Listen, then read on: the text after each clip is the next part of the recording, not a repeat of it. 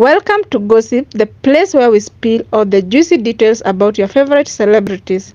In today's episode, we have the one and only Akothee narrating why she paid for a plain seat for her wedding gown. As Akothee puts it, she flew alone because her friends, including Omosh, were instant on seeing the gown. Aunty Betty, the matron, even threatened to kill her if she didn't keep the gown a secret. The excitement around the gown was so intense that Akothee's friend, Schnellio Kello, decided to go and collect it herself, just so that Omosh wouldn't see it apparently. It's a taboo for the groom to see the gown before the wedding.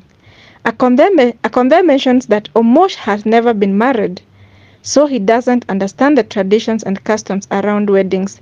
He is simply a curious person who wants to know everything that is going on. However, he will be landing tonight with the KLM flight, while Akothee is loyal to her Kenya Airways. Why?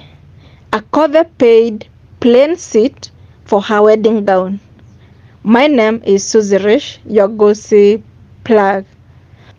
But for now, Akothee's gown has taken Omosh's seat on the plane. She promised to hug and kiss him when they finally meet up. But for now, her wedding gown is her priority. Thank you for tuning into Gossiphub, where we bring you all the latest news and gossips from the world of entertainment.